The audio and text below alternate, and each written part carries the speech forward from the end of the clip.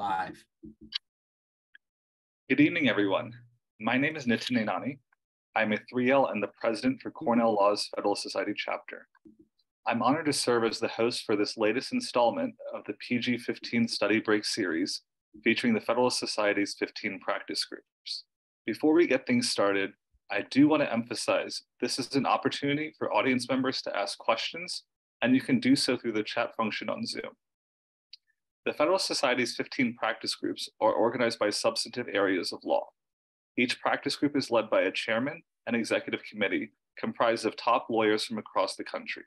They meet each month to organize in-person events, webinars, publications, and the panels for the Federalist Society's flagship event, the National Lawyers Convention. You can learn more about the practice groups at fedsoc.org/practice groups. So tonight's episode will focus on criminal law and procedures practice group, and we're excited to speak with Zach Terwilliger. Zach is a former Senate-confirmed U.S. Attorney for the Eastern District of Virginia, and he has extensive experience in all manners of federal investigations and trials. His career began as an office intern, and back then, being a U.S. Attorney seemed like an ambitious dream. Zach then graduated from the University of Virginia and earned his JD at William & Mary School of Law, after which he clerked on the U.S. District Court for the Southern District of Florida, worked as an assistant U.S. attorney, and served as majority counsel to the chairman of the Senate Judiciary Committee, and as both Associate Deputy Attorney General and Chief of Staff to the Deputy Attorney General, whose office manages the entire Department of Justice and its various agencies. Upon being confirmed and sworn in, Zach was the then youngest U.S. attorney in the country and supervised a team of over 300 lawyers and support staff. He now works as a partner at Vinson and Elkins' Washington, D.C. office, guiding clients through internal and government investigations, allegations of bribery under the Foreign Corrupt Practices Act, and criminal grand jury matters, among other complex white-collar issues. Zach, thank you for joining us this evening. Thanks so much for having me, Nitin, and thanks to the Federalist Society for making this possible. So I'm going to get started tonight by asking you, within the realm of public service, what are common paths for federal criminal practice? Sure. So when I was an assistant United States attorney and getting a lot of reach out from friends and colleagues who want to become prosecutors, there's generally three paths into the U.S. Attorney's Office or the Department of Justice, which is generally where, unless you're at the state or local level, federal criminal practice really exists and thrives. And one is through the DOJ Honors Program. So for those of you currently in law school, you can apply, during your 3L year, or you can apply coming out of a clerkship. Those are the two times that you're eligible. And that's a program by which various sections in DOJ hire lawyers into the honors program. There's generally a 4-year commitment. And that's a great way to get a jump start and get right into the department straight out of law school. The second way is you go to a big law firm, you learn great habits and you train under people.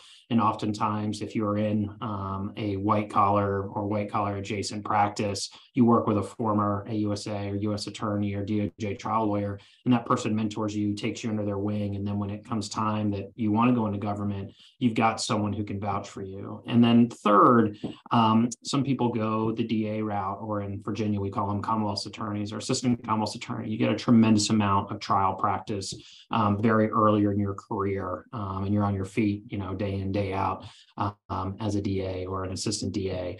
Those are generally the three paths into a U.S. Attorney's Office or the Department of Justice if you're going on a career route. Obviously, if you're seeking a political appointment, even at a more lower level position that doesn't require Senate confirmation, that's a different approach. But generally, those are ways I've seen it. There's no one size fits all. But I would tell you, if it's something that you're interested in doing in terms of public service, and specifically being a criminal prosecutor or a trial lawyer, certainly taking those opportunities to do externships, internships, and letting that interest be known, because generally there's, hundreds, if not in some cases 1,000 applications for every position. And being someone who's reviewed a lot of those applications, you really want to see a commitment to public service rather than just somebody who's going through a box checking exercise. And that's really helpful to know. And I think you touched on this a little bit. I'm hoping you could elaborate more on the differences kind of between career and political appointees in government positions. And I guess, some of the opportunities in the political realm as well? Sure. It's a great question. So I was fortunate enough to, well, let me just say this, 93 U.S. attorneys' offices across the country, one for each federal district. And as a result, the only political appointee in those offices is the U.S. attorney. So those are apolitical, all career positions. At Main Justice, certainly at the White House and elsewhere, there are a lot of legal positions that can involve criminal practice and criminal procedure. And those are what we call Schedule C appointments. And so, for every principal position that may require Senate confirmation, there's usually 3 or 4 or 5 staff positions. And so one of the jobs that I had at the Department of Justice on the transition team, which was, we basically came in on January 20th after the president was sworn in, and you stand up government, was interview a lot of people for those positions. And generally, you've got someone who's vouching for you and someone who's pushing for you. And I will say, my longtime connection to the Federalist Society was very helpful there, because it's a network that administrations turn to fill the ranks. And so, those positions are very competitive, and there's a lot of interest. But frankly, if you're somebody who expresses an interest, and certainly if you're affiliated with a principal, whether that be a law firm partner, a professor, a judge, et cetera, who's being asked for their opinion, or perhaps they're even going in as the confirmed principal, it's a great way to get in one of those positions. And the advice I give a lot of people is get in the door. I know so many people that started working on issues they weren't particularly interested in, or started at a lower level. But once you get in, then it really does become a meritocracy, and the cream rises to the top. And, the hard part is getting your foot in the door. And once you're there, the sky's the limit. That's great advice. And, I know that our listeners appreciate, hearing that. Could you talk a little bit about the day-to-day work and what that's like for federal prosecutors? Sure.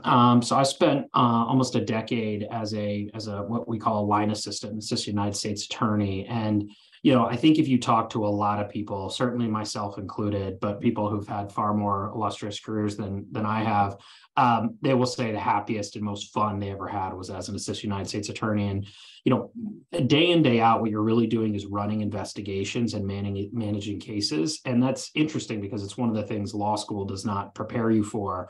But you're working with investigative agents. And it's really, at this point, a symbiotic relationship. The days of you investigate, we prosecute are really over. So when you're running, for example, a grand jury investigation, you're working with those agents in terms of who are we going to interview? Who are we going to put in the grand jury? What records do we need?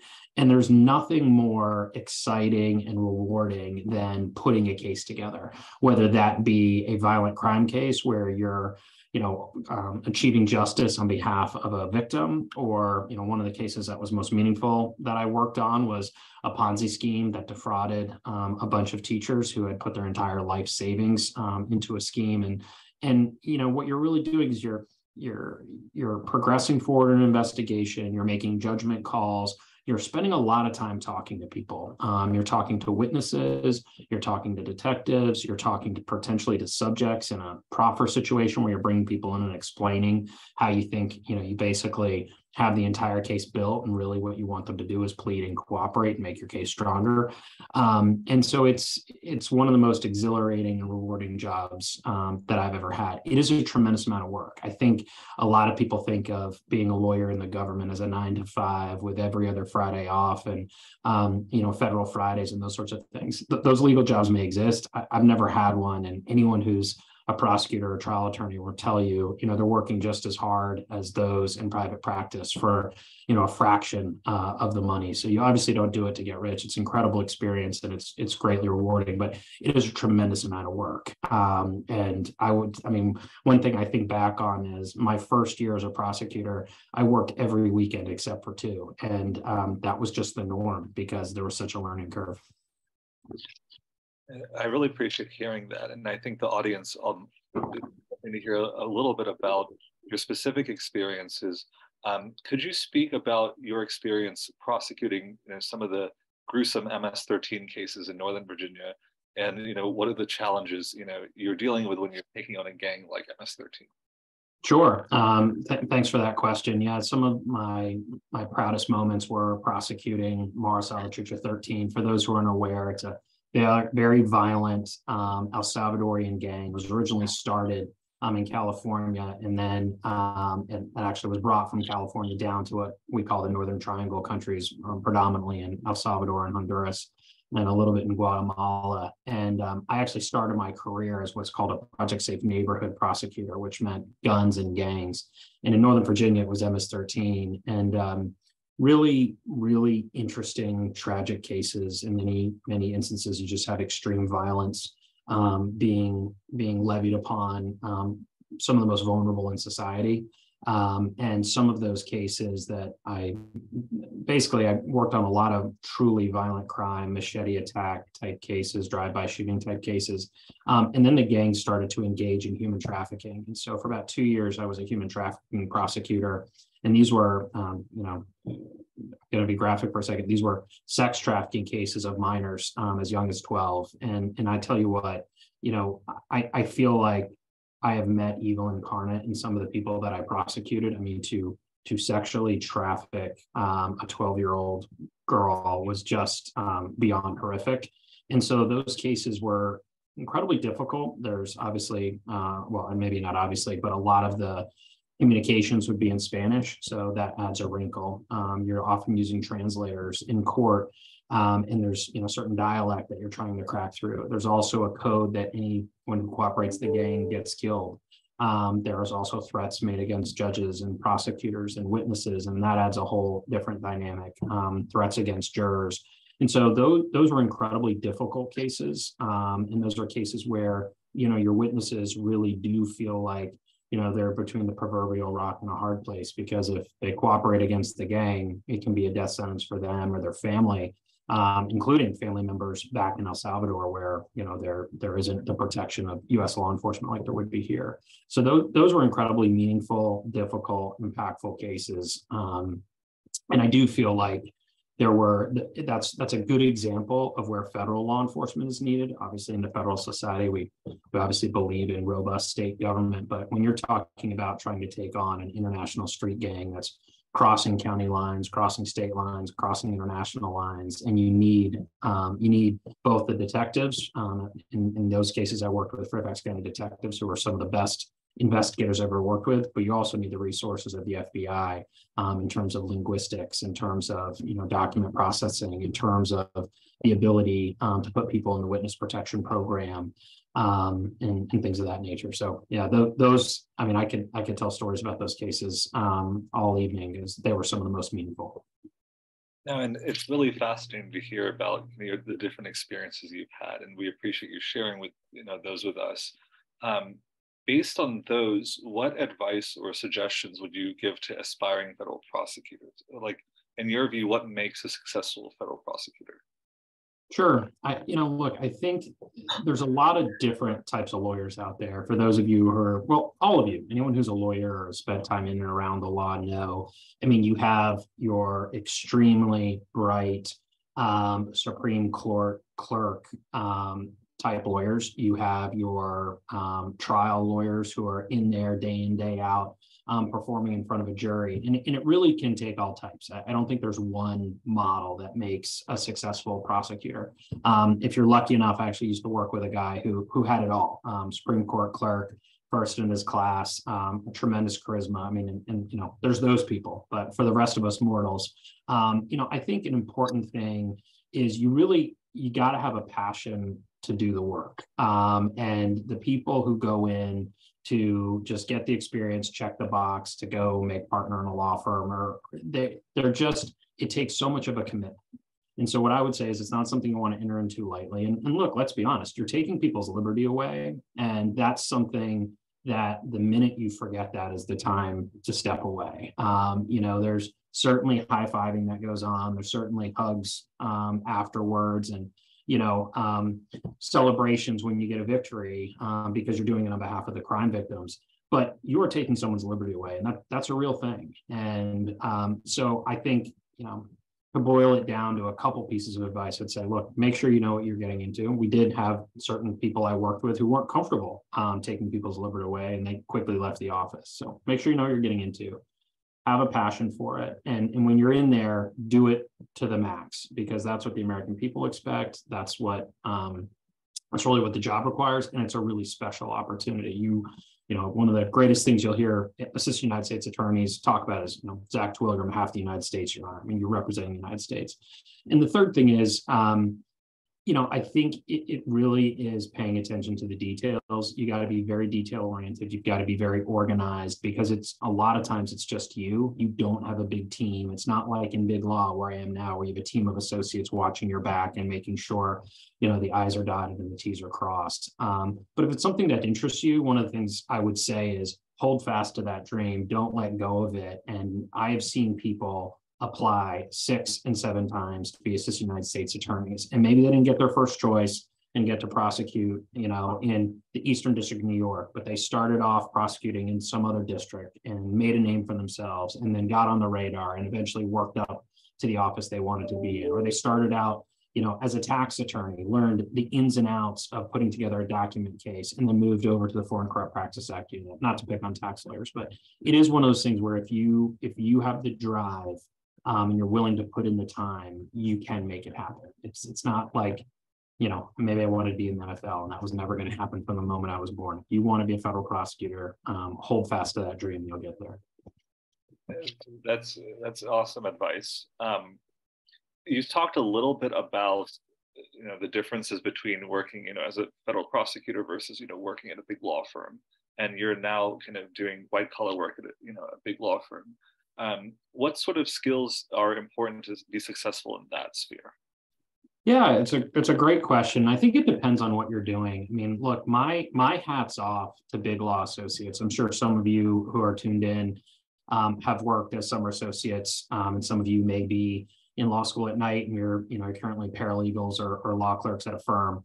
To be a really successful associate, it means, being incredibly disciplined. The buck may stop with a partner, but ultimately you're the one who's holding that person up. And so it's being detail oriented, it's being organized, it's knowing when to ask questions, and it's really never mailing it in. I mean, mailing it in as an associate can be devastating to you personally and your reputation in a law firm. It can be devastating to a matter. And so it's really about, bringing your A game each and every day. There's a saying that I don't subscribe to, close enough for government work.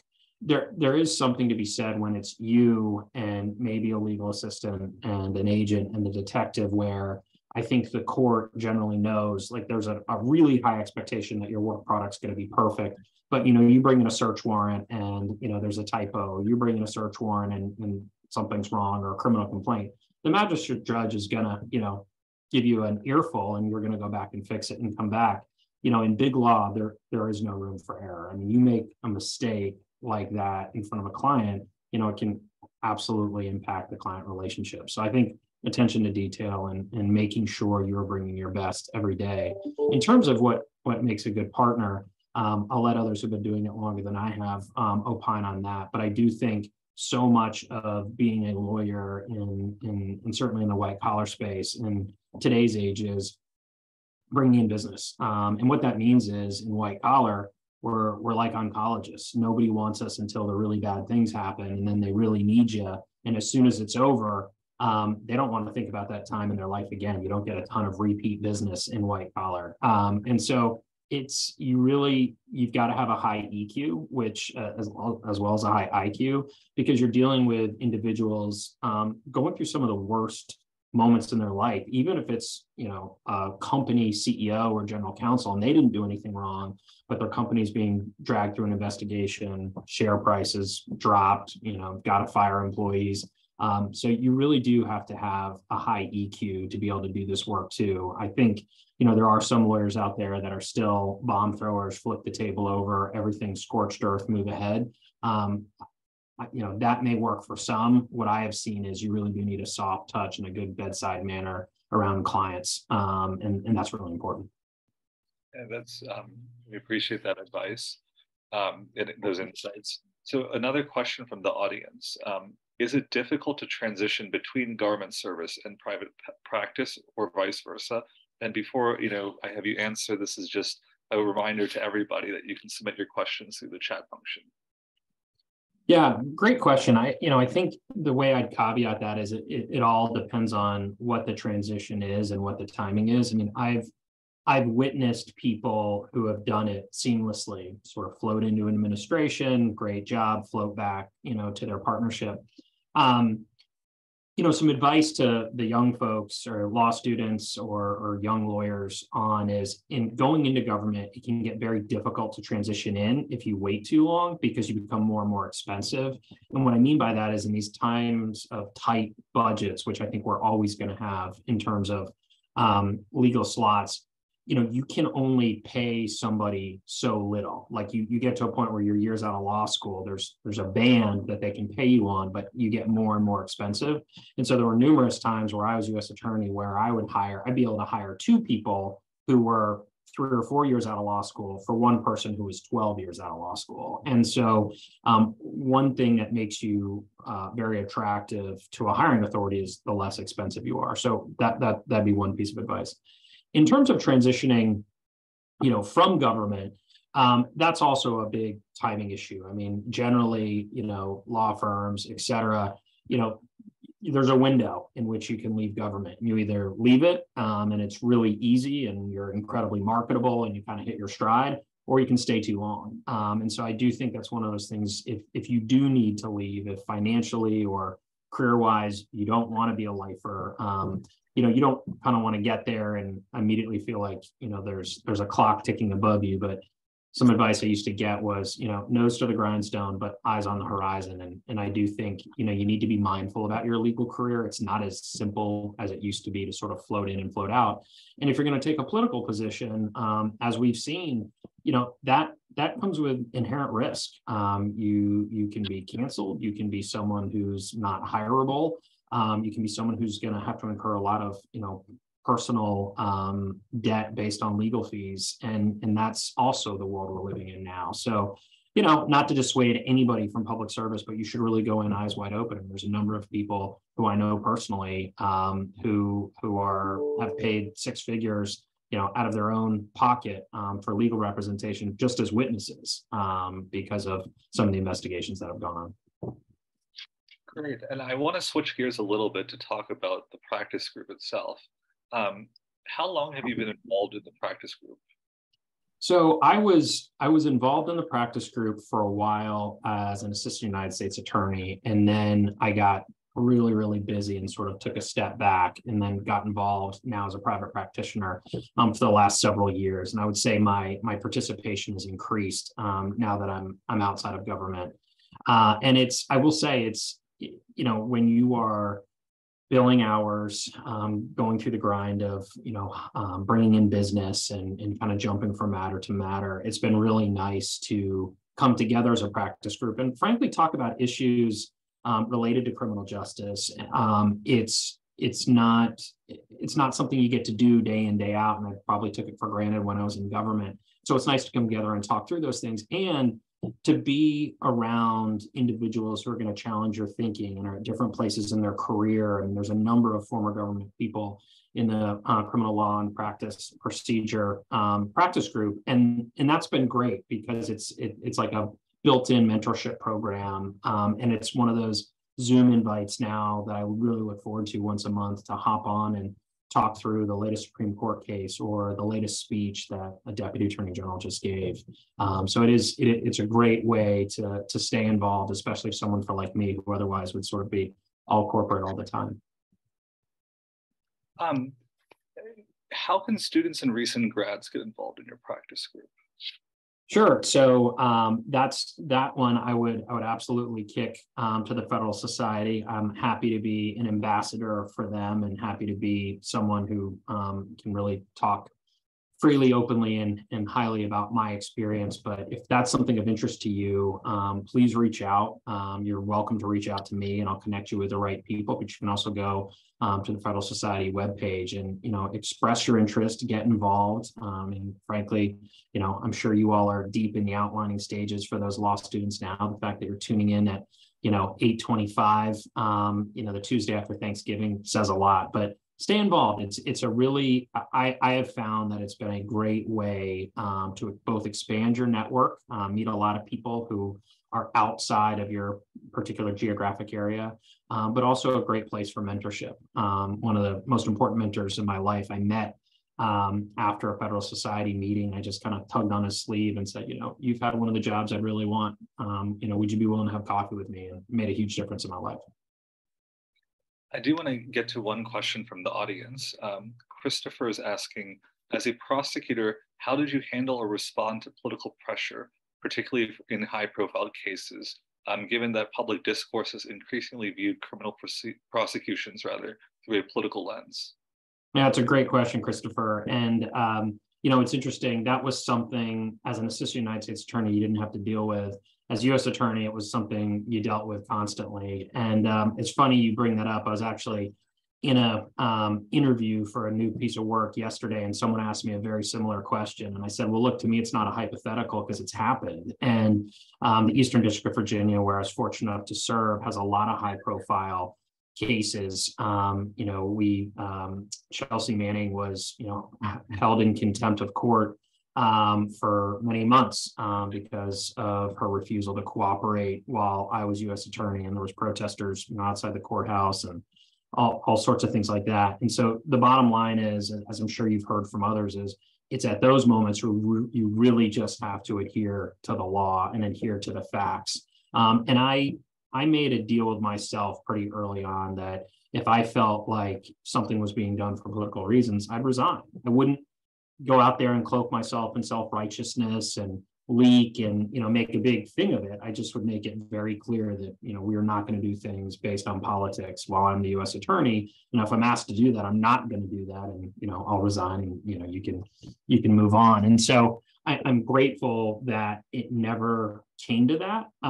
There were multiple discussions I had through my time as U.S. attorney where politics were mentioned, and one real easy way to shut it down. And frankly, when you look at your troops in the eye and say we're always going to do the right thing, one of the easiest ways to do that is say, look, we're going to apply the law to the facts, and that's how we're going to proceed. And that is something that's great about the Department of Justice with this. Whereas if you follow that ethos, you're always going to be protected. You may not be popular, it may cost you your job, but you're always going to do the right thing. I think that's great advice. I see we're running a little bit low on time, but as this is a study break, I did want to end with a fun question for you. What did you enjoy doing in law school during your free time when you weren't studying? Yeah, so I was one of those people that I was in the library all the time. And so there was very little time that I spent doing other things. But I will say there was a sporting clays range. And for those who are unaware, it's kind of, it's clay discs. And it's not just skeet shooting where they go out in front of you. You kind of walk to each of these different stations, and different things happen. And it opened early in the morning, and I could drive out there and shoot clay pigeons. And I found that to be incredibly relaxing and stress relieving. So I would do that. And then I would also get together with a friend and watch football. But because I was such a nerd and studying so hard, we would TiVo or tape record the game and then fast forward through the commercials so we could watch it about half the time. So watching football and shooting clay birds. I would have answered the football answer too. So, but a really unique answer right there. So thank you for joining us, everyone. And a sincere thank you to Zach for sharing your time with us. We're grateful for your insights and perspectives. This has been really informative. Before I wrap things up for this evening, I do want to take a second and plug next week's episode. It'll be hosted by my friends at Northwestern's chapter, and will focus on climate change litigation for kids, specifically the Juliana versus United States case. Thank you very much for being here, everyone, and have a good night.